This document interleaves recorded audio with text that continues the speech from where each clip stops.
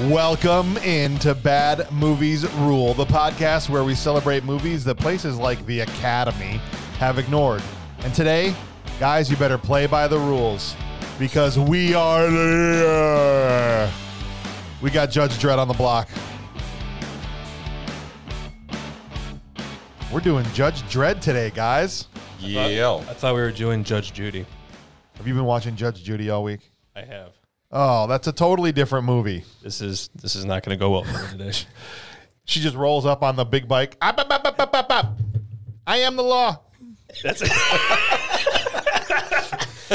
End the podcast right now. I can't stop that. It's over. Our jokes are over. That's right.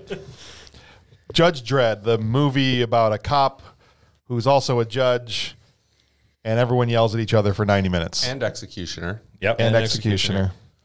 Or no, actually, I'd say it's a movie about two long-lost brothers who just Don't understand each other. don't understand. Yeah. No. They have a common ground that they achieve. The voice you just heard is Joseph Gorotowski. He's joining us today. Welcome, Joseph. Joseph. Thanks for having me. I appreciate it, guys. Of course. We've got Clint Bush back in the saddle. How you doing this morning, Clint? I'm doing pretty all right. Pretty all right. I'll take it. Yeah. And, of course, we've got Bob Hauser here in a full tracksuit looking magnificent this morning. How are you, Bob? I'm sporting my Tim Allen Santa Claus look from 1994. Nice. I got the sweatpants and a sweatshirt on. And don't let anybody tell you you're not pulling it off, buddy. I will not. Can I get a bowl of ice cream? Yeah, why is everybody yelling at each other in this movie? Every single scene in this movie is people screaming at each other. Well, it was to try and get over the sound effects. Nobody could hear anything anybody was saying, just like when we're watching the movie, because the sound effects are too loud. I actually think it just started with one person yelling, and then you just kept going. Like, everybody's just going for that next higher level. It's like, I gotta upstage this guy. So you're saying they took it to the next level? I can't. I'm leaving this room. All right, no. Sit back down. Sit. It's okay. It's okay, Joe. He didn't mean it. What? I wasn't ready for that. Actors tend to have some kind of, let's call it professional jealousy when someone else is getting all the good stuff. And so someone's like, well, this guy's yelling, then I'm going to yell. Yeah. I think it's too much What? pre-workout. Or testosterone. I mean.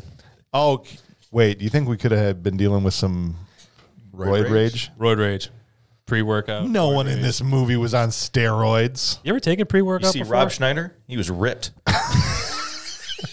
That's why Stallone made him keep his shirt on the entire time. He's like, you're not upstaging me in this movie. You're not taking the shirt off, okay? You leave it out, right? Okay, just so you know, I am the law. Oh, my God. All right. How many times we're going to say, I am the law? At least 47 more times. Somebody started Get counting. used to it. We have the microphone. You don't sit there and shut up. Now, let's get the vitals out of the way real quick. So this movie was directed by Danny Cannon. And guys, we've got a long run in our first few episodes of incredible directors. This guy didn't do anything, but I don't even know how he got this job. He had done nothing. He did a poster. He followed this up with a Ray Liotta straight-to-DVD movie, and then he directed the sequel to an already crappy movie. He did I Still Know What You Did Last Summer. Oh, my God. He made that movie? Yeah, and that was it. So it was Dredd, Ray Liotta, then that movie, and then he's had a successful career since. He's directed tons. I mean, he did like 30 episodes of CSI and a bunch of TV shows. A lot of TV work now. Yeah, but as far as movies go, not a great track record for Danny Cannon. Don't forget, this is another Steven D'Souza co-written movie. Yeah, I saw that. I'm like, what are we, 6 or 7 episodes deep, and we've already done 3 D'Souza movies on accident. I'm telling you, I'm not planning this. Please come on the show, Steven. We Please. get Street Fighter, Hudson Hawk, and now Judge Dredd. I want Steven on the show. So he actually co-wrote this with a guy named William Wisher, who co-wrote T2 with James Cameron and the first Terminator. I love William Wisher. What was he doing being a part of this movie? Who, William Wisher? Yeah. I like that guy. I mean, everybody's got to come from somewhere. I suppose. I don't know. The movie starred Sylvester Stallone, Armand Assante, Diane Lane, who had no business being in this movie, Rob Schneider, and Jurgen Prochnow's vibrating face. You forgot Maxwell Van Sydow? Max von Sydow. Well, he's just in every one of these types of movies. That's why I just feel like it goes without saying that Max von Sydow's in this movie. Yeah, You're right. but Yeah, so guys, what's the flippin' plot to this movie? It's like I can't follow it. Well, it's a dystopian future that has a lawlessness.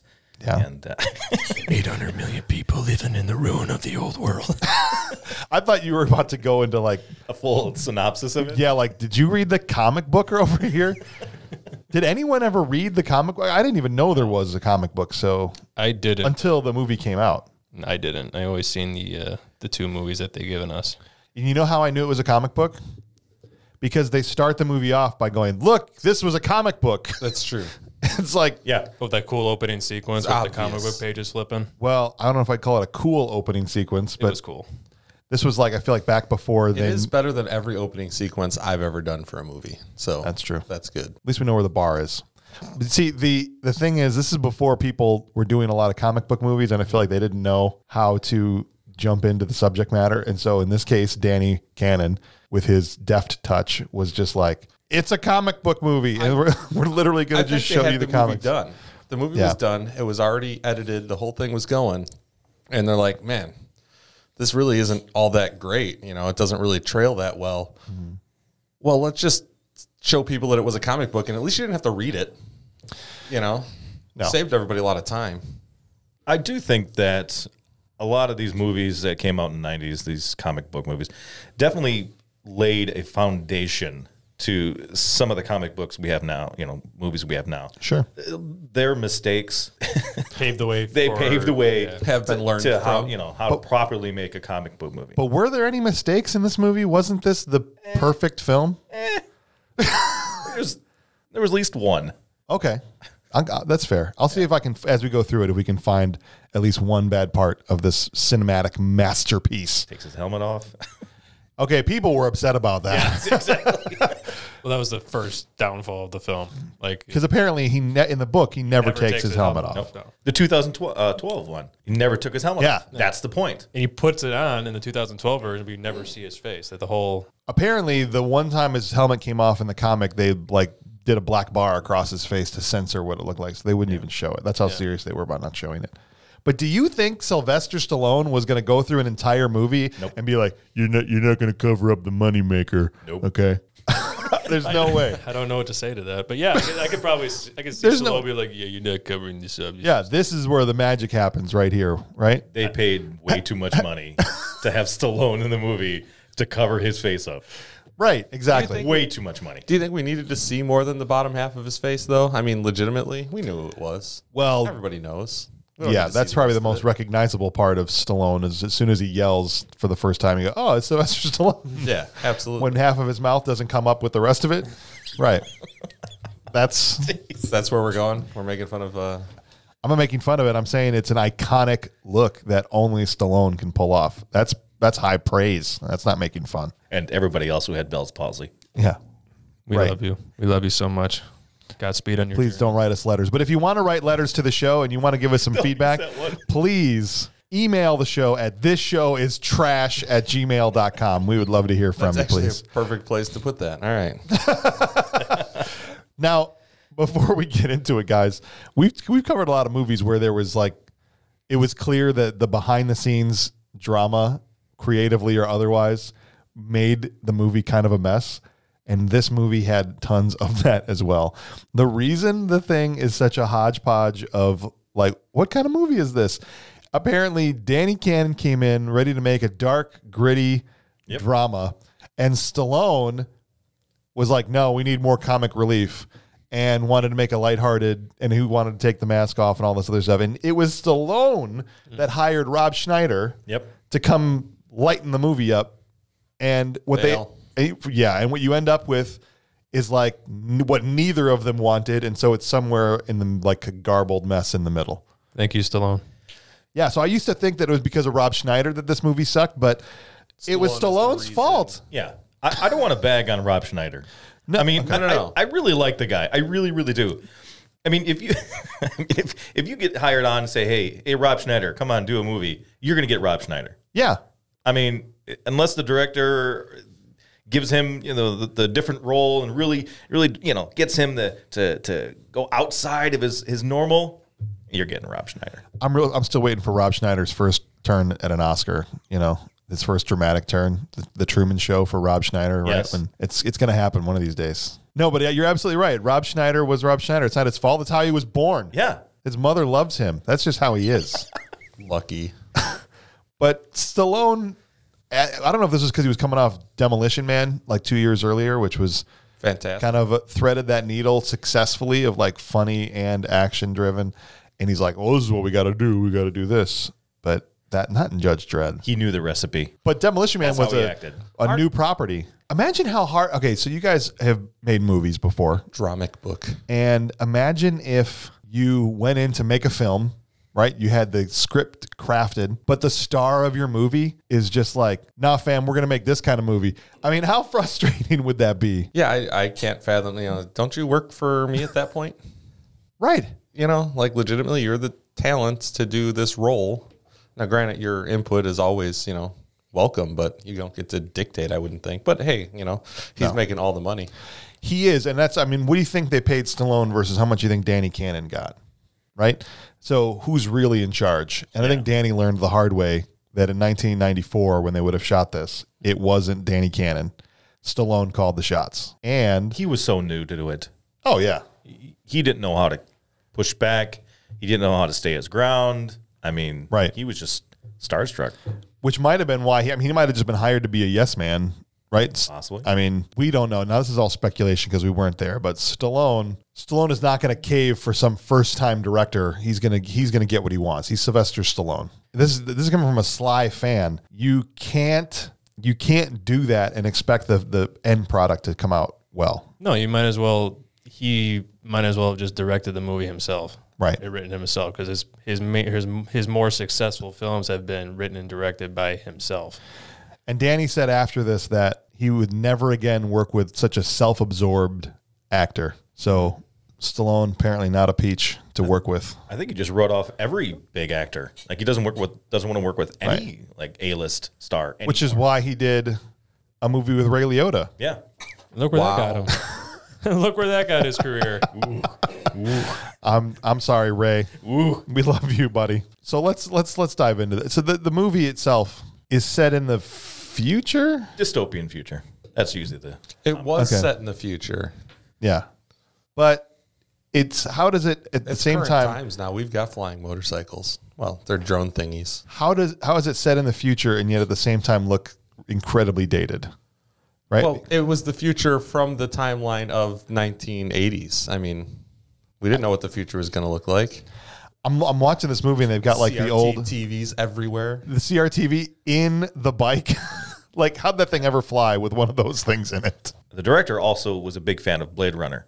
Yes. And I think they took a lot of notes off of Blade Runner. And didn't they shoot it? They shot in England. Yeah. Yeah. And that's where they shot Blade Runner as Yep. well. And I think they used a lot of the set designers, costume designers, a lot of those guys were not only influenced by Blade Runner, but worked on Blade Runner as well. So I think that's where you're getting. Yeah, and they got so close to the Blade Runner quality, didn't they? I didn't say that.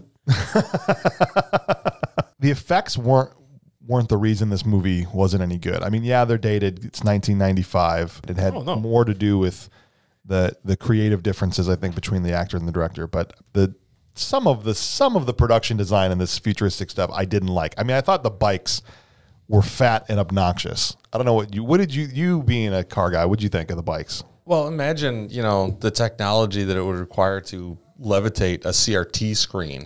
I mean, it would be, those things were obnoxiously heavy at any kind of size. So, yeah, you would need like a ton of motor to be able to do something like that. And they always malfunctioned. Absolutely. They were pieces of junk. If you can get it to work. That was his best joke in the whole movie right there. That was the best. His best. It was his. That's his best joke in the That whole was the movie? best joke in the What? whole movie. That was just fantastic because it was so under. It was his only joke in the movie. Right.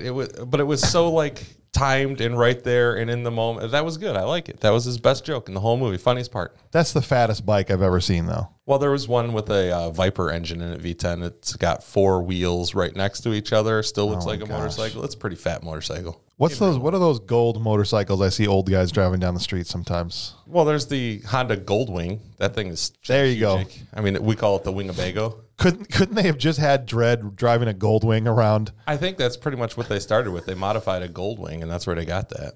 Here's another piece of technology from the movie that I thought was totally and completely unrealistic. Was, the Lawgiver 2, right? Yeah. The voice recognition software in that thing. Yeah. You know how advanced the voice recognition had to be in that gun to understand what Sylvester Stallone was saying? I mean, honestly, that is the most unrealistic part of this thing. Fully loaded, rapid fire. Yeah. Rapid fire. Right. And the gun knows. Double whammy. Armor piercing. Right? Like, wait, what? Well, the other 12 takes that they had, for the voice recognition, that thing was calling 911 because they thought he was having a stroke. Sir, I think you're having a stroke. Relax. Emergency services are on the way.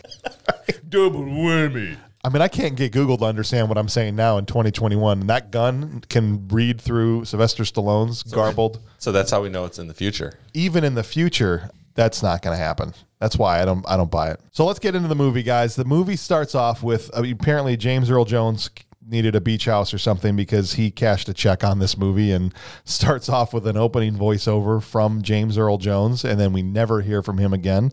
10 minutes of work for how much do you think James Earl Jones got for that? $1.295. At least they bought him a ham sandwich and gave him a couple bucks, and he's out the door. And we start off with the first street riot of about, I don't know what, all of 16 riots that are in this movie, it seems like. It was a mostly peaceful protest in the beginning of the movie, I feel like. I mean, they did not need to show up and just start shooting people. They were already shooting each other. Yeah. Well, they would have did. taken care of itself. They did ask them to stop. I mean, that is the thing, though, with that. They come in and legitimately, all right, we've got these two neighboring blocks that are killing each other. So our solution is to send in a guy to kill everybody so that they stop killing each other. That was the solution. Logistics, I mean, He perfect. did say drop your weapons. Oh, yes, he did. Let's not forget that little tad bit of information That was before he said, before he wasted it. I am Drop your weapons. You are all under arrest. Why can't they shoot him while he's standing in the street? I mean, these bullets don't go 200 feet. Is that He what said we're that, supposed to yeah. do? Right. No, they actually said that. And at what some point. happened? Everyone shot at him. Okay. I gave you a warning. Put down your weapons. He did. Okay. But why do those bullets not shoot like from the third floor to the street? I don't understand. You would think gravity would keep them going. Right. Even if they weren't able to travel 200 meters, you would think they would still go down pretty right. well. Falling bullet damage.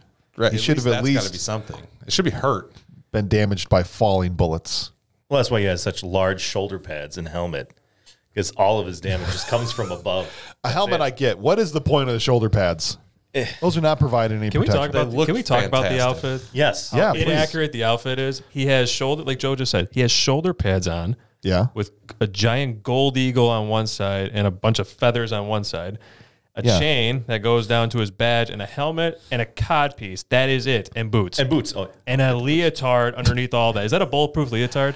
It's definitely not a bulletproof leotard. That is still way more armor than Hulk Hogan had, however. In Suburban Commando? In Suburban You serious? I Commando. think that's less armor. Okay, but look, No, he at least had, a layer of leotard has got to be more than bare corrected. skin. Stand corrected. do we ever see a judge break out in more than a brisk walk? I mean, if you ever have to chase a suspect wearing all that stuff, there's no way. No. Why are they wearing all that? honestly, it was the It looks interpretation from the comic. Right. That's really That's the honest. creators. That's a good was the question comic. for the writers and creators of Judge Dredd, or 2000 AD is the comic book. When you've got a coked out James Remar, okay, and you've got to chase him down. Now, Stallone's lucky that he didn't take off running because he's wearing 400 pounds of gear. There's no way he catches him. He should have just ran away. I mean, he would have been out of breath. He would have been halfway down the hallway going, "Stop, I am the law.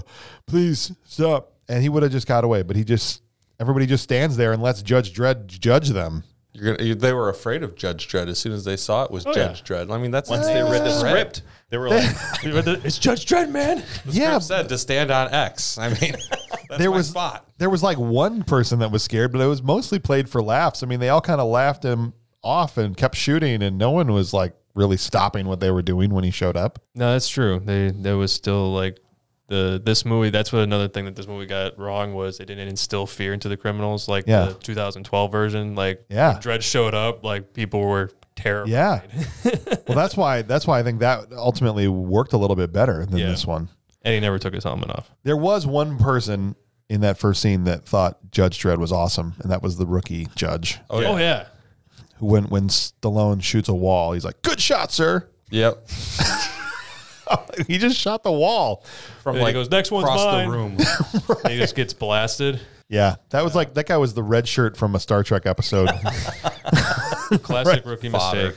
I mean, there's just as soon as he jumped off the bike with Diane Lane, and they're hiding. Why are you guys hiding? Can we talk about Diane Lane in that outfit? Specifically, just her outfit or her? She was gorgeous. She looked great, but she should not have been in this movie. Why? Diane Lane should not have been slumming it in Judge Dredd. She was way too good for this movie. She made the movie that much better. But except she didn't. She was horribly miscast. She was terrible in this. And she's a good actress, so it's not, She did good with what she had to do. Oh, my gosh. Well, Diane Lane, I think, showed up to set thinking it was a different movie.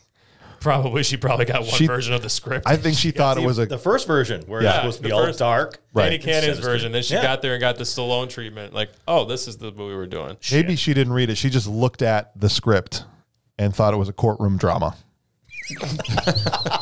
Felt like felt like an episode of Law and Order. Right. She's like, oh, I'll definitely do this. But, within the first scene, Stallone is blowing guys away with these dumb Pac-Man sound effects on his gun. And I mean, all these little like things they added that just made it cheesy and not good. And like when he does the double whammy, and it's like, pew, like it shoots these guys, but it makes like this like 80s video game sound effect coming out of this gun. It's that kind of stuff that takes the tone of the movie and establishes right away. Oh, I shouldn't take this seriously, which is the opposite of what you'd want for Judge Dredd. When you first see the poster at the movie theater, you should not take this movie seriously. Well, but if you're a fan of the comic is very serious. Yeah. But do comic book fans always actually know what they want out of their comic book movies? I think they know, they at least want it to be accurate to the source material. Somewhat. I mean, every movie has to take a little bit of license in order to make the film, right? True. But I feel like for the most part, they want it to at least resemble. I feel like this doesn't even resemble. No, you're absolutely right. You were going to say something, Joe. It was a 1990s summer blockbuster movie. I mean, that's what they were going for. Right. How old were you guys? 1995? Would have been 15 for me. Yeah, I would have been 16. You have to go back. I mean, we're looking at it in our 40s here. Right. We have to start looking at it as we were 15 years old when it first came out. Yeah. And at the time, our dads were 40. I love the movie. I never seen the comic, so I took this movie as, with face value. Yeah, no. That was the best part about it. If I would have read the comic, it would have been a heaping pile of trash, similar to your tracksuit. But other than dare you, sir. Shots fired. Shots are fired. But weapons are prepared to be judged. But for what it was worth, I somewhat enjoyed it in 1995. I enjoy it too. I think I'm being too negative. I do like this movie. I watched it for this episode, and I'm like, yeah, this is not what they should have made, but this is an enjoyable movie in its own right. Yeah, I enjoyed it when I saw it in 95. I enjoyed it twice last week. It was a good movie. It's watchable. It's not. It's watchable. It's absolutely watchable. That's what this is. 100%. And I'll watch it again. This isn't the last time I'm ever going to watch Judge Dredd. For what it is, if you can put a movie on and know, especially upon repeat viewings, you know exactly what it is. You can enjoy it for what it is and not sit there and go, I wish it was this, then you're not going to like it if that's how the lens you view it through. So I agree. But in all consideration, I mean, I think my statement of you have to take it as face value from when the movie came out. Yeah. I mean, any of these movies that we've been doing on this podcast, that we can actually give them credit, a lot more credit for. Legitimately, we look at movies now, the production value, everything in the movies now is just better. So you base everything off of what's current and how it's going. Right. Yeah. All the movies are faster paced. We have, other things distracting us in the background when we're rewatching this stuff, and we don't give it the full attention like we would have. Legitimately, the TV was the center of the room in the 80s and 90s when we were watching these movies. That's and true. Now the TV is also there while the center of your room is your phone. Right. And you also didn't realize, I'm sorry, My apologies. You also didn't have access to the internet, and you didn't. People know they already know how this new comic book movies are going to be, how they're going to start, middle, beginning, and end before the movie even comes out. No, the only thing you saw of this movie before it came out was the trailer. Yes, the trailer. Sorry, or Siskel and Ebert. Right. And the trailer back then, it was like not even how they do trailers now, right? It was you had the voiceover guy. In a world, right? I mean that. Yeah, in a world. I think I remember from the trailer it was like, this summer, Sylvester Stallone is Judge Dredd, right? Like, they don't do that stuff in trailers anymore. No. You get like 15 trailers, and they're all like 5 minutes apiece. And I will say, same guy doing the same voiceover every single time. Yeah, the market dropped right out of the bottom of that. I hope that guy saved his money. Oh, I'm sure he did. Because I just heard his voice. I don't even know if it's still alive or it's the same guy or if it's a different type of guy, but I heard that voice again in a B-rated movie trailer. Well, good. I'm glad he's getting some work. So let's get back into it. There's this incredible map of the country that we catch a glimpse of towards the beginning where it's kind of zooming in on Mega City, which is essentially New York area, New Jersey, all of that, right? But before we get there, there's another big city called Texas City down south. If Mega City in New York is like that, what do you guys think Texas City is like in Judge Dredd world? It's the same thing, but it's like cowboy hat judge helmets instead of... Oh, God. Instead of armor, they have saddles undershirt. Instead of those big blocky boots like they had in this one, they're more pointed toe with a high heel. Right, got it. Yeah. And they're flying fat mechanical horses around. Exactly. And I feel that's riding bull, yeah. And their spurs shoot that's rockets. Right. And the judges ride around saying, "I am law." Woo! Voice recognition lasso. Voice recognition. A lasso shoots out of their lawmaker. Right. I want to see a follow-up movie where it's set in Texas City. I don't think you can make those movies anymore. Yeah, well, it's going to be Chuck Norris instead of Stallone. Didn't they? Did I go too far? Is that really the whole room just died? No. Didn't they tried to get Arnold Schwarzenegger to play this role? And every other movie in the 80s and 90s. I know, but that was their first Arnold choice. Schwarzenegger is not the damn answer for every action movie. Give me an 80s movie. 80s movie. Every 80s movie was a Schwarzenegger movie. Just give me an 80s movie. Top Gun?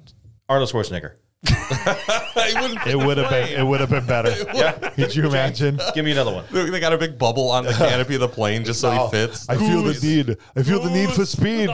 Let's go. Goose's plane. Let's go fast now. Rips off the wing of the jet and just harpoons it into the Russians. We would have got you fired like 10 years earlier than we did. Okay. So that would have been, every movie is better with Arnold. How would you like to have been Arnold Schwarzenegger? Take a quick DV, like whatever the hell I'm trying to say. Oh, we're already off the from Judge Dredd. Isn't it like, how would you like to be Schwarzenegger in the 80s knowing that everybody wants you to make all these bad movies? Oh, God. 47 scripts a day showed up at his front doorstep. I love Schwarzenegger, but I'm just like, really? Do you think he's the answer for all these movies? And they looked at Kindergarten Cop and said, "Oh yeah, listen, that's the one." He bypassed every single one. Goes, God, he had do this. He had the Midas touch for about 15 years. That, like, no matter what stupid concept, he's a cop who's a kindergarten teacher. He's twins with Danny DeVito. He's going to Mars to, like, whatever. It would, like, it didn't matter how dumb. To fight the atmosphere. Yep. Only Schwarzenegger can fight. No matter how dumb he fought the future in a movie in one. No matter how dumb the concept was, it would make $200, $300, $400 million. So of course everybody wanted him to be in their stupid movie. I felt bad for his paper shredder. Just all those scripts that came in. That thing got jammed. Why is this thing not jammed? Why is this thing not shredded? Jammed. It's jammed. Stupid machine. I need more movies. Give me more movies. More movies now. Oh my God, we're gonna save that for later. No. Oh my gosh. But how about a Judge Dredd movie set in Texas City starring Arnold Schwarzenegger? Yes. Oh God. That's right. That's what I'm saying. Anyway. All right. Hi, welcome back. Welcome back to Judge Dredd. All right. So apropos of nothing, totally out of context and out of nowhere, we suddenly are in a prison with two people we've never seen, and this guy Rico is breaking out of prison. Hold on. What? Uh-oh. Eat recycled food It's good. It's good for the environment and okay for you. We're totally. There was some background humor, absolutely comic book-esque in the background going by. Haha, that's funny too. Commit suicide, jump 40 floors. That would have been suicide, maybe, but it's legal. No, but right. I hadn't forgotten about that. That was actually one of my top 5 quotes. I love that line. That one's. I've ruined it. Oh no, you don't. I don't bring it up anytime you want. I think that line is hilarious and on multiple levels. Yeah. To me, it's like how that environmentally conscious stuff is marketed, right? Is like, we care more about the planet than we do about you. So eat recycled food. It's good for the planet and okay for you. It's okay for you. Yes. Right, exactly. I think that was fantastic. But and there's please, a few. But please jump out the window to save us some paperwork. Right, because it would be legal. Yeah, because it's legal. Yeah, so we get this Rico guy now breaking out of prison. So it's our first introduction to Armand Asante as Rico. I think he was by far the most excited person to be in this movie. Yeah, absolutely. He was the guy who started the yelling. Oh, yep, he did. He started yelling, and then everybody started yelling more and more and more, and that's he excelled the it. movie was. To use some easy math, let's say he had 100 lines of dialogue, 85 of them were yelled. Yes. Higher. I'm just 107. 107 How many out lines of did he 100 have? lines. No, I don't know. I'm just saying. What was the name? What was the number you gave? 100. Arbitrarily, I said 100 lines. Yeah. So 107 lines. 107. Yeah. Out of 100. Yeah, out of 100. He was constantly screaming. He was so amped up. Loved it. It's like he was reading Judge Dredd comics since he was a little boy in Armand Asante's mama's house, and he got a chance to be in this movie. What year was this? This was 1995. 95? It's a little late, but I mean, I'm still thinking Coke was everywhere on this movie set. No, look, man, 94 when Van Damme made Street Fighter, he spent that entire movie coked out of his mind. So I mean, this stuff was everywhere. It wasn't the 80s, but I'm sure you could still get your hands on it in Hollywood if you wanted some.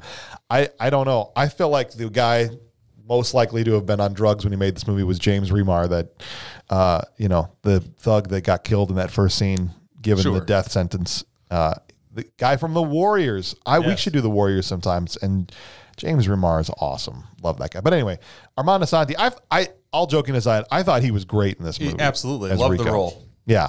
He's sweating an awful lot everywhere, though. Yeah, why is he's like glistening with sweat in every single scene. Maybe he was on drugs. That's what I'm saying. He's got oily skin. He's got a skin condition. He's got combination skin. Could be very serious, guys. And it's only cured by massive amounts of cocaine and pre-workout. This guy's gonna hate us. I have to take this. It's for my skin condition. So then he shoots this guy in the neck and breaks out, which is ingenious because it was voice recognition that controlled everything, right? So very smart. But this is established early in this movie that Rico pretty much just kills everyone he meets. Yes. Yeah. Everyone. Was that a thing for bad guys in 90s movies, that we have to like establish that they're so bad and so horrible? That I feel like back then, a lot of these bad guys in these action movies just killed every person they talked to. Well, look at it's better than having to announce that you're a bad guy or a good guy. We knew. I guess. No, I was saying you're absolutely right, because it's just like you had to establish the villain. Just look at Simon Phoenix, like how many cops and guys he killed in Demolition Man. Same with this movie. How many people Armand Asante just blasted within the first, like in the first 4 scenes he's in, he's killed.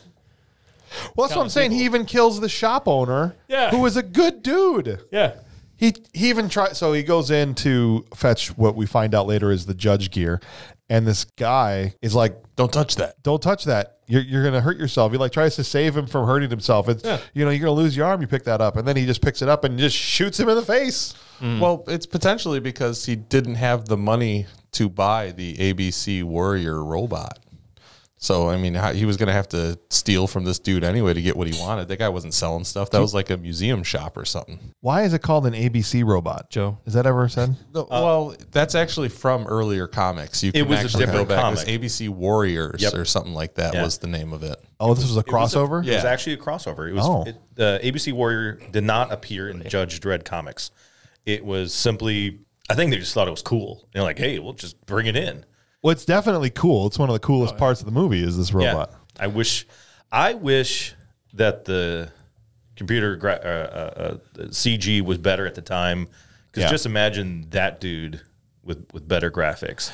I mean, the puppetry. I thought the puppetry was great, but I mean, You're talking about more digital visual enhancements? Just to see a full body shot and him really tearing through things. Yeah, right, because he pretty much moves from the waist up. Yeah, that's all it was. And again, that would have been cool and all, but I really, truly, from a guy who builds stuff, perspective, I love the fact that that thing is made. It existed. It's somewhere, and I want to buy it. I don't have the money, but I want that. Yeah, you have the money. I love practical effects, and whenever possible, if you can make something practically, I think even subconsciously in our brains, we can tell when it's real and when it's not, and it helps with the immersion. But there's a sacrifice for that, right? Where it can't do as much, like you're saying, Joe. Yeah. And it was a huge puppet. Oh, yeah. I mean, it was to scale. Yeah. And I think maybe that was part of the problem, where it was so large, so cumbersome. Yeah. To be able to get that thing to move in a believable fashion. I mean, I did go on the internet, though, everybody. You can buy your own copy of it at like 13 inches if you want. It's out there. Oh, they have them? Oh, yeah, you can buy them. They're cool. Does it come with a little cart that wheels it around anytime?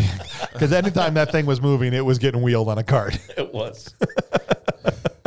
You could tell. Yeah. I totally forgot that thing was getting wheeled around in a cart like a baby. It was. Oh, my God. But it still was effective, even though it was clearly not moving from the waist down. Yeah. It was still effective and intimidating, and it had the best kill. Actually, in the movie. Yeah. Yes, Oh, yeah. It did. But actually, as you were saying, when we were watching this, James and I actually rewatched this next to each other, and we're talking about it, and this is going far into the future of the movie from where we're talking. Like, legitimately, he's like, hey, why does he run over by the robot and then say, hey, stop? Well, obviously, it's because the robot couldn't run to him and grab him. He had to run right in front of the robot. Right. Oh, you're talking about Jurgen's. Yes. The same kill you're talking about, right? Yep. We can jump forward. This very angry German judge who is so intense. Every time he speaks to anyone, whether he's yelling or not, his face is like vibrating. This is one of the problems. I'm sorry. So, slightly off subject. This is one of the problems I had with the movie. You knew he was the bad guy. Oh, sure. Like, Immediately. 2 seconds in. You're like, Before we're supposed to know. that's the guy. Oh, yeah. He had a bad guy face. He did. He's angry. Bruce Willis I love the guy again. He speaks with a German accent. Bruce Willis threw his cousin off the 32nd floor of Nakatomi Tower down in L.A. 45 years earlier. Of course he's pissed. So you're saying that because he had a German accent and he had a bad guy face and he looked like a diehard villain, that's how we knew. Yeah. It's really easy nowadays. You're not wrong. Us, He was typecasted. For us, we can all point out, you throw an action movie or any type of movie in front of us, we can generally figure out within mere seconds next to the village idiot who the bad guy is. But the movies where you can't tell who the actual bad guy is until the end, those are the amazing ones. You're right, because they stump you. They stump you because we're all movie gurus. Yeah. We love to sit there and predict the movie. Oh, I love and then when you're wrong, that's the best movie. I watched that movie with my wife, and not to get off topic, but I walk in the room 2 seconds. It's like one of those bad Lifetime movies. I go, yeah, that guy's a bad guy. She goes, no, he loves her. And then 10 seconds, like an hour later, he's in jail. I'm like, oh yeah, he's not a bad guy. Right. How did you know that? But that was it, though. That's one of those little small micro things that just plague this movie. Joe hates Germans. Oh, whoa. So Judge Dredd starts teaching at the academy, and let me tell you, what a treat for the students there. What a treat. This dude is the biggest Debbie Downer. Diane Lane even walks up to him in the locker room to try and have a conversation. And like, I have a life. I have, things I like to do. I have friends. And Dredd is just like, you only have a life because you've only been on the streets a year. Wait another year and your life will be over. I'm like, this dude sucks. He's like not somebody you want to be friends with. No, he's not a recruiter. He's definitely not recruiting well. No. But every single one of those young cadets absolutely idolizes Judge Dredd, and they want to be miserable just like him. He loves his job, though. Absolutely. And I've never seen anyone be so gleefully happy to blow up a yuppie's car than Dredd. Could you imagine how fun that would be? Are you serious? Yeah. I would be ecstatic to be able to do that. The only thing that stops me from doing that is going to jail. It's an odd scene, yeah. Essentially, it's his 4th offense, and so apparently your 4th offense, you get your car blown up. Yeah. Well, towing is for a first offense. I mean, if you don't listen the first 4 times, yeah. It seems like an excessive penalty. Yeah, if you All you had to do is listen the first 4 times. You could have avoided your car being destroyed. But here's the thing. We don't know how that law book was written. That's true. The thing is, not only did he not just blow the car up, but he blew the car up on a busy roadway. Yes, he did. That's what I'm saying. Tons of pedestrians around. It was a controlled explosion, Joe. No, it wasn't, though. The flames shot up. Yeah. Not out. Right, because of Dredd's expert marksmanship. Yeah. Yes. Right, that he shot. controlled the explosion. The trauma that the orphanage had that was across the street. They use airbags, Joe, for the special Yes. effects, okay? Bob, what about the children hit by shrapnel when he blew up that guy's car? You know what? It was fiberglass. You should not be in the Fiberglass vicinity shrapnel. of Judge Dredd. Fine. And You're breaking the law if you're within 300 feet. Yeah, you're of breaking Judge the, Dredd. yeah, you're breaking the law if you're in 300 feet of Judge Dredd. it's all collateral damage at that Yeah, point. it's you snooze, you lose. So anytime he's walking around anywhere, we should just see people running away from should him have a bubble. Absolutely. Yep, in basically. all Absolutely. directions. There should be a Judge Dredd alarm on your smartphone Yes. that goes off. Proximity alarm. Proximity Judge Dredd alarm. It's like, oh crap! Get Just inside. start running. It's like when you see a shark. Which going way? through Which the way? water. It's like a shark tracker when they track Jaws, except it's not buoys. It's on your phone. It's an alarm system. Good call. It's good. Well, then we got the guards show up, and we actually start off getting into the actual plot of the movie. What is the Right. plot of the movie? That Dredd, has been accused of a crime, and this kind of starts the whole thing in motion that's going to take us through to the end, right? And so the guards show up and they say, you're under arrest. But my question is, why doesn't Dredd get judged on the spot like everybody else? That is a good question. Well, Because he's not being awarded a full tribunal. Judged by a judge. He's just being brought in. What are Right. those? What To are the those tribunal. troopers? I don't know. They thought never they were established cool what those looking, troopers were. They literally just showed up. Judge Joseph Dredd. You're That's internal affairs. that's internal. It's IA. Yeah. Wow. But then we get this incredible tribunal scene, right? Where Why was there 4 people on the tribunal, and then when they did a tribunal council at the end, there was 2 of them talking about it? I mean, is it just like a law of averages? So we have 4 on the bench, but only 2 talk, and then that makes it a tribunal. Shouldn't there have been a 3 somewhere in that? shouldn't there have been an odd number just in general to break a tie? Yeah, you would think so. Not that there was going to be a tie in this matter. The evidence against Judge Dredd was pretty stacked. Yeah. But he had Diane Lane defending him. This is a perfect example of why I thought she was miscast. She was so weak in her response to the judge at the end when she turned around. This whole court has been a farce, right? And it was like it just was like a little. Is a 3-year-old throwing a temper tantrum. Exactly. That It was just her. no power behind what she was saying, and it was just she's great in certain roles in certain movies. I just felt like miscast in this. The main actress that really stood out in that whole thing was Judge Judy. She nailed it.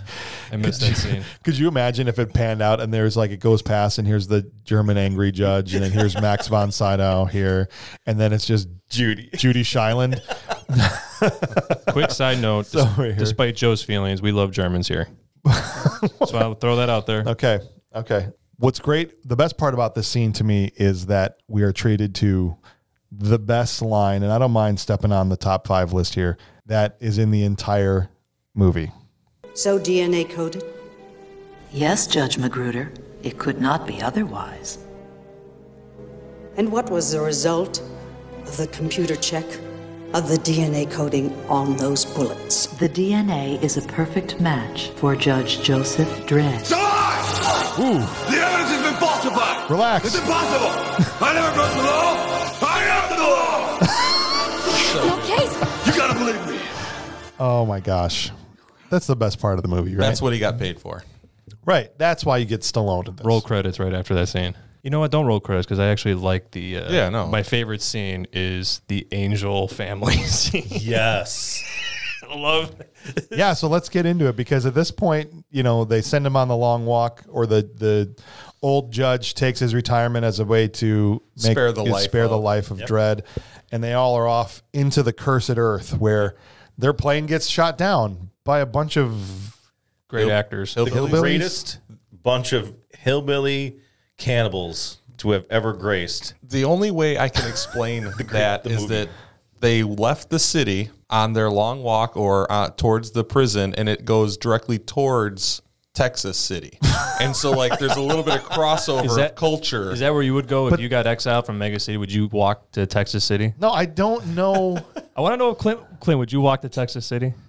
Absolutely. You'd never make it. If there was no Paradise City close by, then yes, absolutely. Texas City next. The thing I don't understand is why are they hillbillies? This is just outside New York. That's what they say. So I understand why there'd be like post-apocalyptic, like Raiders, but why are they like, oh, come on, Paul, let's get these, we're going to eat them up. Okay. Well, obviously there was no distinguishing place for the prison. Yeah. It could have been south. It could have been. You don't know how long they were in transit. That's true. Well, there's so many things. We do know that it was that day of-ish, and that the older judge had just started walking, so it was inside of about 5 miles. It's not because he walked there. Yeah, I guess you're right, because then the judge, what was that gentleman's name? Scott Wilson? Scott Wilson, right? The guy that played Pa? Is that who you're asking? No. The old judge who retired. Max. Yes. Max. He showed up at the end and saved the day. Right. So obviously that's right. So why do these guys sound like they're from, Appalachians? Well, I mean, just because it's a New York-ish looking city does not mean it wasn't Atlanta. No, I know I'm picking nits here, but so I want to talk about Mean Machine. Was it Christopher Edmondson? Okay. Right? He was a British actor, I believe. Yeah. Yeah.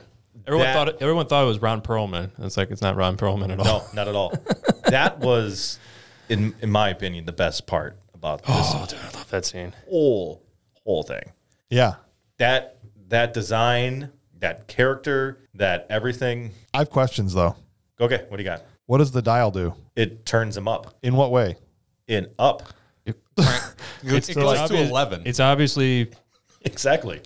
I'm It saying used to be a 10. How does that mechanism work? What in him is being turned up? pre-workout, man. I've been saying it before. I'll say it now. It's pre-workout. Everyone's jacked up on coke, pre-workout, and testosterone. Yep. That was pre-workout. All three of those. All three of those at the same time. Yep. They're just a little like. They had to make some alterations, The cursed earth is not kind to the youngins. No. I guess I like the concept, but is it just like an anger bar? He's just cranking up his intent. It's the intensity. Yeah. Okay. I thought he was awesome. Yeah.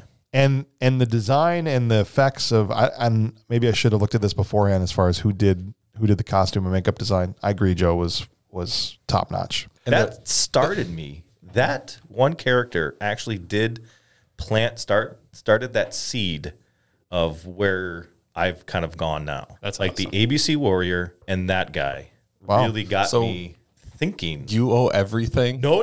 Judge Dredd. I do not, but I'm just saying that got me into the little thing that I do now. So awesome. I tell you, That's awesome, That man. started it. Well, we got the old judge that shows up Saves to the day. save the day, but he gets impaled immediately by The dial. the what's his name again? Mean Machine. Mean Machine, and survives just long enough to deliver a long speech and the rest of the plot to Judge Dredd before he passes away. Yeah, they do a lot of critical thinking and, just like breaking down of what the possible situation could be, and zero put pressure on the wound and try and survive this life a little bit. I mean, Right. That's pretty Triage amazing. was right out the window. Yeah, and why was he so happy to see him? He shows up, and I'm like, doesn't he still think he's guilty? Right. At this he point, just did this thinking he was guilty. and he just shows up. He's like, "Oh, what's up, man?" And then he gets killed immediately. I thought the fight between Stallone and Mean Machine was really well done, though. It was excellent. Yeah. Yes. Well, The kill-off line was great. Oh yeah, you can't have an action movie. You can't have an action movie in the '90s and not have a catchphrase right before you kill a dude. Could you find that clip and play it real quick? I can't do it justice. I can't say it without butchering it, but you have to hear this. the amount of one-liners Stallone got in this movie was pretty impressive. This is funny because I watched both Dredds, 2012 and 95. There are better one-liners in 95 than there are in the 2012 version. We have been critical of movies with too many one-liners in the past, but I think when you do a comic book movie in general, everything in the comic book is a line. Yeah. It's one line to get your point across. City Municipal Code 4722. Illegal use of city electricity. How do you plead? I knew you'd say that. I knew you'd say that. he knew he was going to say, "Blah!" Just shoves a giant cable right in his neck. That's what they all say. Yeah. I knew you were going to say that. That was such a dumb line. All the to way me. through the It was movie. great. Every time somebody Don't does deny it. something. It was great. Yeah. Yeah, through the whole movie. Anytime he says anything. Apparently, Judge Dredd's superpower is that he's a mind reader. Right. That's He knew true. it. He, was a He knows exactly what's going to happen. Well, he's been genetically engineered. That's true. Do you think he was a descendant of Cobra? No, he was literally born in a test tube. Yeah. From Cobra's DNA Yeah. from the 80s? Wow. Sometimes your randomness is awesome, and sometimes it totally throws me off. Like, I don't know what I'm going to say. Just railroads. It's like somewhere I'm like, the frick do I even say to that? G.I. Dredd. All right, so we're going to take a quick break now here in the middle of the show to just let everybody know how much we appreciate the fact that you're listening. Thank you for joining us. We saw this last week that we were number 79 on iTunes in movie reviews, so I guess we're famous now, right? Really? I mean, there's 78 people. People recognize me when I go places. That's for different reasons. though. However, I only go to places I've been before. Oh, That's well, right. there you go. The people But that that's see all- what I see. You're sexy. But that's because of you guys. So we appreciate that you've been listening. If you are listening on Apple Podcasts, it really helps us out. If you leave us a 5-star review, it helps us get seen, or rather heard by more people. But really, wherever you find the podcast, on Spotify or Google Podcasts or Amazon or anywhere, leave us a review, share it with a friend. Podcasts live or die on word of mouth. So if you could tell somebody about it, that would be great. But more than anything, we're just happy that you are here listening to us ramble on and on about Judge Dredd. So we appreciate it. And if you'd like to reach out to the show or talk to us or give us some feedback or tell us we suck, hit the show up at Gmail, which is thisshowis_trash@gmail.com, or you can follow us on Facebook, facebook.com/badmoviesrule. We're posting stuff most days on there, and we'd love to interact with you on there as well. So we appreciate you. Let's get back to talking about Judge Dredd. But first, what do we need to do to boost our numbers? We need at least one more person to listen to the podcast. One more? One more. That will help. Yeah. All right. One more. That's our goal. All right, so Dredd and his little buddy, Fergie, that's his name. Fergie is trying to break back in to Mega City, and they have this brilliant idea to run through a flame pipe. A flame pipe. Yeah. I have questions. Flame pipes. No. The city's But there's- incinerator. No. I have questions. It's flame pipe. That's fine. That's- it can be flame pipe. It's flame pipe. But they're running in Yes. to the flame pipe that's coming out. They run for 10 of their 30-second window that they've got. Rob Schneider falls down. Flame Judge Dredd comes back Flame pipe. and then picks him up by the scruff of his neck and starts carrying him off back in the same direction they were going, but yet the flame is not Flame coming pipe. at them. It's coming from behind them. So the Yeah. flame is actually coming from outside at this point now and coming Flame back pipe. into the city. You do realize you need a Stallone run to make this scene work. You have to have a Stallone running from Yeah. a fire explosion, but what he's saying is true. No, it's very the true. flame's coming from the wrong coming from the- direction. They should be running towards the It's flame and then flame pipe. shoot out the That's- thing on the bottom and then go straight down the grate That is Stallone saying, I need into This the is sewers. flame pipe 101. If you ever designed a flame pipe, this is how they work. I don't understand why you don't understand. Can't grasp this. This is just maybe This is flame pipe. We're just out of our depth here. We just don't understand the engineering that goes into flame Exactly. pipes. Why they working are with a bunch of damn amateurs. exist, why they even need to have flame pipes shooting out of the city, and B, what direction the flames go is all based on which direction you're facing. running, I Yeah, suppose. exactly. Yeah, that makes a lot of sense. Come on. So they're breaking back into the city, and immediately, or not immediately, but pretty soon into it, they find some other judges, which Stallone is able to knock out by punching them directly in their helmet. Right. So what's the point of the helmet then? Well, the helmet is good for small impacts, but not from like something large like a fist. It only work with bullets. So it could stand up to bullets, Right, because but they're small. not Stallone's fist. It's big. Is it just because it's Stallone? Oh, you think he has a magic fist? I think he's got a magic fist. That's what I'm saying. There's like, device. if somebody else punched them, they would break their hand, but Stallone can knock you out through your judge's helmet. Yeah. Right, that's what I'm saying. That seems legit. This guy started one of those bikes later on in the did. movie, right? So he has a magic fist. That is how you fix electronics in the 80s and 90s. You just slap them on the side real good once. And, Spit hey, on it. look, and it works. Punch it. He said, "Punch it," and he hit it in the CRTV, and the thing just started. Magic fist. See, we're finding all these superpowers that Dredd had that we didn't know about. So he's got ESP, Power Fist, and a Power Fist so far. Meanwhile, throughout the movie, okay, so I know we haven't spent much time on the B plot. We've been pretty much following Stallone because in between all these scenes, we're kind of treated all the evil machinations that are happening behind the scenes with Rico and Joan Chen's character and the evil German judge. And the reason I haven't spent a lot of time on it is because it makes no sense. I don't understand. Flame tube. Flame pipes. Where did Joan Jen come into play? What they're doing, what they're trying to accomplish. There's something about Janus and this clone. It's clearly Janus. Janus, whatever. It's spelled Janus. And we say Janus, it's like anus with a J on the front of it. It's Jif. And none of it makes any sense. Nor do I really care.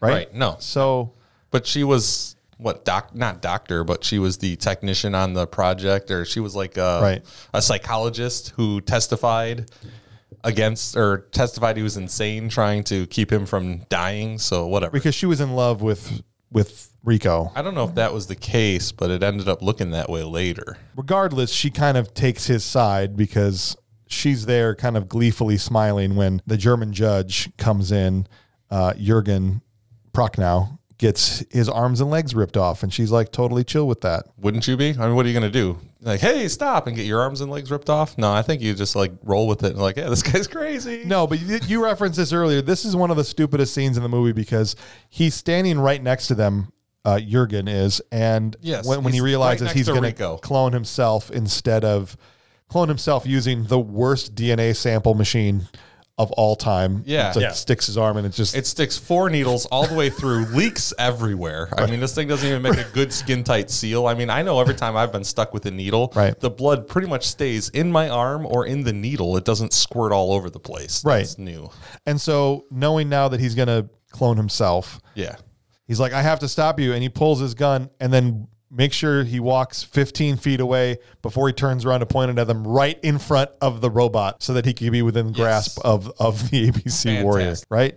Well, I think some of that is because, if you've ever done any weapons training, you realize that, it takes you longer to draw a gun and shoot somebody than it would for somebody to just grab a knife and cut you. So, like, potentially Rico could have stopped him if he was within arm's reach. So he had to get farther away. Yeah. That must have been what Danny Cannon was thinking when he choreographed that scene. I think that's truly it. Right. Not that the robot couldn't walk. He thought to himself, this movie's really going south. This is what we need. We need this kind of accuracy to really bring this together. So they were meticulous about the science in this scene, but flame tube. Yes, flame pipe. Flame pipe. It's just flame pipe, so it doesn't matter. Yeah, stop saying flame tube. Come on. Flame pipe. I got to bring this up now. To me, this is the elephant in the room here, okay? Rob Schneider? I'm not that fat. No, Rob Schneider's like the least of the problems at this point. Rico and Stallone are supposed to be brothers. Twins. Identical twins. Same DNA. 100% identical DNA. They should look the same. Why'd they cast Armando? I love how he performed. Don't get me wrong. But why are you casting him to be Stallone's twin? You don't have a big enough budget for 2 Stallones. Why didn't they just double impact it like with 2 Van Dams? What if it would cost more money? Stallone had played the bad guy, which he had never done at this point. Yeah. And Dredd, that could have been incredible. Or even more hilarious. I don't think Stallone's that. I don't know if he was ready. Villain. Yeah, I don't know if he was ready to be a villain. I just think it's hilarious. It makes Stallone was a villain in Death Race 2000 to start his career. Shut up. Okay, but no one saw that. Yeah. The point being, I did. Machine Gun Joe. I got you, man. It makes for a hilarious line when Stallone walks into the room at the end and Joan Chen's character goes, he looks just like you. Yes. Yeah. Yeah. Wait a minute. Wait a second. We need to sell it because we know it. Nobody realizes that they're supposed to be identical twins yet. So just Yeah. Right. Make sure you say how much they look like when he comes in. Mm-hmm. And so poor Joan Chen has to do the heavy lifting here to try and sell this thing. What do you think Danny Cannon's feelings were on this whole subject? Like they're supposed to be twins, and he's just like, they're not twins. Close enough. Yeah. They're not at all. He's like, good enough. I don't understand why a lot of these productions just don't think a little bit outside the box, Yeah. Well, okay, so let's say, you can't have 2 Stallones, right? So you get another actor to play his brother. Why not just throw in he has some facial deformities because of when he was judged originally, you know. Or do the Looper aspect when you made Joseph Gordon-Levitt look like a younger Bruce Willis. Exactly. And he did look like a younger Bruce Willis. Yeah, or just something else rather than just... A little bit more prosthetics, maybe? Yeah, just give it a little extra. Or like cast a Italian guy, a stunt double that looked like... I mean, there are people out there that looks like Stallone. Yeah. And can probably... You could probably remake this movie today and actually do that cool Marvel special effect where they... make you look younger. Like that movie where Gemini, where Will Smith's fighting a younger version of himself. That was actually a good movie. That was a good movie. Himself. Yeah, I think Armand plays it really well, and so that saves it from being horrible. No, absolutely, he plays the role awesome. Aside from looking exactly like the judge, he's supposed to look exactly like. And we actually get a pretty emotional scene between the two of them, which was, I thought, like it existed in a different movie. I'm like, hold on. This isn't supposed to be in this movie. What are you guys doing? And he's clearly cares about Judge Dredd and wants him to pick to be on his side. Yeah. And his voice even breaks a little bit when he says, "You're the only family I ever had, or I'm the only family you ever had." Yeah. And it was surprisingly emotional. But right before he threw him off the Statue of Liberty. Right, but Dredd warned him. He said, "Kill me," like 4 times. Yeah, he did. He truly says, like, "Don't miss. Kill me now. It's the only shot you've got." Right. Then he called for single flare. Okay, hold on. He didn't. That was way too... Before we get to that. That was way too what? He says... crystal clear. It's single flare. Single flare. Right. Court's adjourned. Yeah, he has this signal flare because the gun is out of bullets. This magic gun is out of magic bullets that transform into whatever you want. So apparently it's actually loaded with different ammunition in it. So he calls for signal flare, shoots it at the wall, and as Rico is ready to got this guy like a fight for his life, you know, back and forth, everything matters, 100%. Signal flare. Ooh.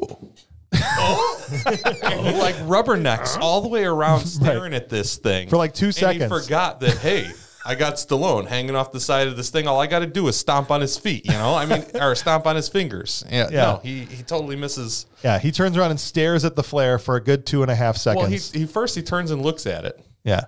Like, just turns his head and looks at it. Like, okay, that's cool. And then he actually, like, squares his shoulders to the thing and turns farther around so that Judge Dredd can get a solid hold on his collar and really throw him off the building well. But not until he tells him that court's adjourned, right? Yeah. He's got court's adjourned. Yeah. Perfect. Dialed in. I'm sorry, what was that again, James?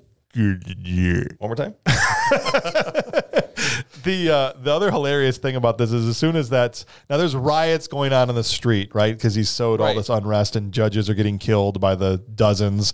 And we are down over 100 judges at this point. Right. But as soon as this happens, he walks out the front door and all the riots have stopped. Right. And it's sunshine. Every other judge. It looks like the Sound of Music. Every other judge is there in full dress uniform, polished up, shiny as can be. Right. Yeah. They don't need to be anywhere. There's nothing going on. I'm late for work. And off he rides into he the rides sunset. to the coolest, most badass cinematic score by Alan Silvestri. Yeah. The score of this movie was good. Yeah. No. The same guy who does the Avengers. Yep. And he did Predator. Back to the Future. Back to the Future. Yep. How did you get this guy to music your Well, because like I'm saying, the movies that Stallone and Arnold were in were the big movies that summer. So if you were a composer and you were like going to cash the big check, you're going to the big budget movie, and it's probably going to be a Stallone or a Schwarzenegger pick for about a period of 15 years. That's true. That's what it was going to be. And this movie, this is why you have Stallone in this movie. Okay, it had a $90 million budget, $90 million, which was a ton back then. And it grossed $140 million. Okay, now it was panned by critics, and everyone was like, this movie's terrible. We're going to go see it anyway. But it made money because Stallone was in it. This is why you put up with him, you know, coming in and changing things and doing whatever. I mean, because people came to see because of him. They did a new Dredd movie, as we've talked about in 2012, right? The serious take on it. For less than half the budget, a $40 million budget, it made $41 million. Success. It broke even. I need $1 million. Okay. Even though it was way better, it made $100 million less than the Stallone one. Yeah. That's why you hired Sylvester Stallone in '95 to make this movie. So in your eyes, making $1 million is a failure. We are different people. That's $1 million not going to one person. That's right. $1 million. That's got to pay a lot of bills. Pay a lot of bills, man. Well, the budget paid the bills. It just shows you how much star power. No, that's the whole. That point doesn't of a include budget. that doesn't include the marketing, what you're paying out. Theaters are getting their cut of that stuff, right? I mean, that is not making money. If you break even, you've lost essentially. And I don't know. To me, if you got a budget and the budget says this is how much it costs, that should be how much it costs, and how much you make is how much you make, and the difference is profit. I agree. That's not right. to a Hollywood studio that wants these things. I know to they're make not going to billions make, of dollars. I understand that that's not making big money, especially on the investment. To them, that's it's a tiny nothing. percentage. But I'm just trying to be, $1 million. I'll take it. But even when you compare it to the '95 movie, which is what we're doing, it's $100 million less than that movie made, and it's a far better movie. It is. I mean, one of these movies has a 5.6 rating on IMDb, and the other one has a 7.1. And one of them made $100 million more than the other did because of Stallone at the peak of his powers at this point. Yeah. Now, it was pretty much over for Stallone after this. Right, a year after this movie, he made Daylight, and then it was straight to DVD for a while. They did Assassins. It was Assassins that same right year. after this. Yeah. What And is then Daylight? exactly, and then he made Daylight, which was probably his last theatrical release for until he did Balboa. Till Driven. They did that crappy race car movie. I forgot about that was Driven. pretty good. But then he was doing Get Carter and I See You and all these other straight to DVD movies. What about that one where he did with Ray? Oh, jeez, man. I think- the cop movie. Copland. You're Copland. right. He did have Copland was actually 97. Yeah. Right. So that was his last great movie. But that wasn't we're putting Stallone in big letters above the title, and this is a No, Stallone not by some any blockbuster, right? I mean, that kind of ended with Judge Dredd. Yeah. Until he came back in the 2000s and His started mecca making action movies ended with Judge Expendables Dredd. and did a new Rambo and all that stuff. And then this was kind of it. So Judge Dredd kind of ended it for him for a little while at least. Did you guys see the 2012? I know you've seen it, Bob. Mm-hmm. You've seen the 2012. Clint, have you watched it yet? Nope. All right, so this is for Joe and Bob then. Who do you guys think played the part better, Carl Urban or Sylvester Stallone? That is a loaded question because it really depends on which side you want to go. I mean, Yeah. if you're true to the comics, Stallone had the look. Yeah. Stallone had the just general physique, the big shoulder pads like we're making fun of. Mm-hmm. I mean, he looked like the part. Now, the other one did a much better job conveying the fact that he was such a badass. Obviously, he kept his helmet on. I like them both. Yeah, For what they're worth at face value. I think they're both good for different reasons. What do you think, Bob? I would have to say Carl Urban is Judge Dredd Okay. by a landslide. Okay. I love Stallone, and I really enjoyed his little take on Dredd. But it was Stallone playing Judge Dredd, I Need a Paycheck, where Carl Urban was playing Judge Dredd. I agree, and I think it's the film's fault, really. I think Urban is better because the film did a better job of building up the mystique of the character, right? When Carl Urban's Dredd shows up and says, I am the law, and everyone's kind of crapping their pants. Yeah. And then in this movie, they played it for laughs, and everyone's kind of still laughing and shooting their guns off at him. Oh, Dredd, come and get us. Right. So it just the movie makes him look better for that reason. So it's not really Stallone's fault. It's a matter of the way the films were made. They understood the source material in 2012 as opposed to 1995. Carl Urban, not a fan, though, of how they marketed that movie. He was very critical because, again, 40 million basically broke even. This is a quote from Carl Urban. He said, the film had zero audience awareness. Nobody knew the movie was being released. Dredd represents a failure in marketing, not filmmaking. I agree with that. Yeah, 100%. I feel like I found out it was coming out when it came out. You were like, let's go. There's a new Judge Dredd movie. When did that happen? I found out about it 2 weeks ago when you said we were doing this one. Right. And so that was 9 years ago, and you didn't even know about it, right? Right. Could we play that clip from 2012's I Am the Law? Compare it to the other one. So we got Stallone up first. I am the law. Drop your weapon. These plugs are under arrest. What is he saying? I understood I am the law. That was good. But the blocks are under arrest. Let him talk. This block operates under the same rules as the rest of the city. Mama is not the law. I am the law. Totally different. I want to see that. Why didn't we do that movie? Well, because it's not bad. It is a bad movie. You said it's a movie that didn't do well. Well, box office wise, but it was critically good. And fan. We can revisit down the road Judge Dredd 2012, episode 119. There you go. All right. So, what is left to say about Judge Dredd? We got to give it some awards. Yes, sir. I just want to say I'm very proud of all of you guys for not bashing Rob Schneider during this whole thing. We love Rob. We said what we needed to say about him. The Rob Schneider wasn't a failure. It just wasn't he didn't belong there. He just was himself. I know. And it was just low-hanging fruit. Yeah. And that was the, But Rob Schneider can take to his grave that Stallone sought him out to lighten up this movie. Yes. Right. Yes. Which is, that in itself is worth its weight in gold. Well, let's give some flowers out to this movie. We're going to start with the Will Patton Award, which is the award we give to the person in a small role that was really bringing the fire and intensity. And I want to hear from you guys. What do you guys think for the Will Patton Award? Pa was awesome. I mean, Scott Wilson. Herschel. Yes. Herschel from The Walking Dead. That's right. Yeah. Yes. Same guy it was Herschel. How about for you, Bob? Rob Schneider. Rob Schneider. Rob Schneider. Sorry. Oh yeah, Mean Machine. Mean Machine. Good. I'm going to give it to Jürgen Prochnow and his vibrating face. The angry. I mean, just from an intensity standpoint, I don't know if it gets more intense than that guy. He was really bringing it both barrels. Top 3 performances, guys. Who, if you had to say, okay, these were the top 3 people in this movie. For me, I'll start and I'll say that number 1, I got to go with Stallone. I mean, he carries the entire film, and I mean, people have been quoting this character for 20 plus years, right? I mean, so you got to give him his props there. Armand Asante, I had at number 2, and then number 3, I had the ABC Warrior as the number 3 performance. How about you, Joe? Stallone. Yeah. Judge Judy. Huge fan. Yes. Yes. She was great in this. And I swear to God, I missed that scene. It's a small part, but she really Diane Lane. Really? Yeah. See? Ha ha. Ha ha ha ha. You picked a robot that I push around a shopping cart. Yeah. It was more. I got more acting out of that robot in the shopping cart than Diane Lane gave. So in did this your movie. mom. Wow. What does that even mean? Wait, isn't that your mom? So my mom is your mom. Wait, yeah. I don't get it. There's a joke here. All right. Inside. What are your top 3, Clint? Man, top 3 is hard.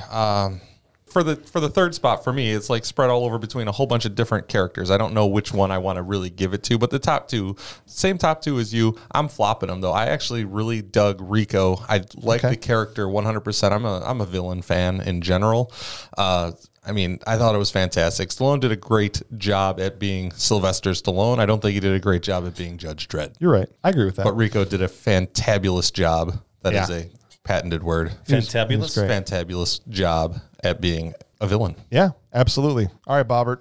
I would say Armin Assad for reasons that Clint just got done talking about. Yep. Stallone and Rob Schneider. All right. Rob Schneider gets another vote here. Perfect.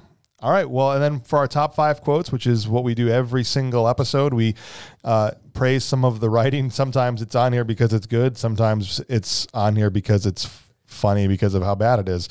But for number 5, you got to go with the kill off line, right? I mean, it's not a 90s action movie without it. So number 5, I had Courts a Year as number 5. Number 4, I had eat recycled food. It's good for the environment and okay for you. Yeah. Number 3 was that heartfelt line and return from Rico to Stallone, where he said, I'm the only one who ever loved you.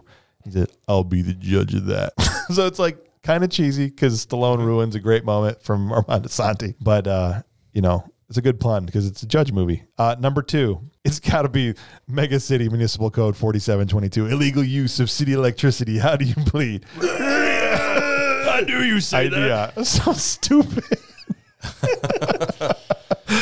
And then, of course, number 1, we played it earlier, right? It's a lie. The evidence has been falsified. It's impossible. I never broke the law. I am the law. Roll credits. Roll credits. It would have been great. Well, what's left, guys, to say about Judge Dredd? Was it ahead of its time? Was it? No. Was it futuristic and yet at the same time incredibly dated? Well, Yes. that's the problem when you look at all of these movies that were done in the 80s or the 90s as the future, and then the future changed so drastically in like 97. Like legitimately, the Pepsi logo is wrong. This is a different movie, but I'm just saying, like these same type of movies, the Pepsi logo changed from a million years it was one thing. So everything that had it in it for the future is wrong. Right. The same with this, the CRT screen. Right. So glaringly old. Right. But they didn't know that we were going to have flat panel monitors coming up in just no time at all. Right. So will this ever be accepted as the revolutionary piece of cinema that it is? Or was it, as one reviewer wrote, another stepping stone in Stallone's long walk to the bottom? Of course not. Because Stallone was never near the bottom. This man wrote his own ticket and was at the top of the game for a long time. Judge Dredd wasn't his best, and it wasn't his worst. It might break all the laws of filmmaking, but that doesn't matter because in Hollywood in 1994, Stallone was the law. Next week. He wasn't the bottom. He wasn't. He wasn't the bottom. He was the bottom. I am the bottom. I'm not at the bottom. I am the bottom. Well, thank you guys for coming in talking about Judge Dredd. Never apologize for being awesome, Joe and Clint and Bob. We appreciate all of you guys being here. Next week, we are looking at a movie that I was obsessed with as a kid. As ashamed as you should be for loving Cool as Ice when you were younger, I watched Howard the Duck over and over again. And I hate you. and so we are going to tackle George Lucas's cult favorite, Howard the Duck. So join us in the next episode for that. In the meantime, thank you for being here with us. We appreciate you listening. Have a wonderful, wonderful day.